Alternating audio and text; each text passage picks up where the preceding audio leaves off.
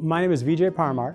I went to dental school at Marquette and then did 4 years of oral surgery at Medical College of Wisconsin. So my care philosophy is primarily related to the fact that what we do for a living is unpleasant. No one wants to be there. None of the patients want to be there.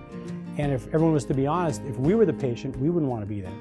I think if patients feel like you care about them, which we generally do, I think that goes a long way in terms of alleviating anxiety and fear as well. What we do from a surgical standpoint might be repeated multiple times, but for that particular patient, it's unique for them. So there's no cookie cutter experience. It's just we try to make our treatment plan, our experience for the patient unique to them. I think the most rewarding part is when you get positive feedback from a patient, knowing that when you first met them, they didn't want to be there and they're anxious and things like that. And we are lucky we've got great patients, and I think we do a nice job.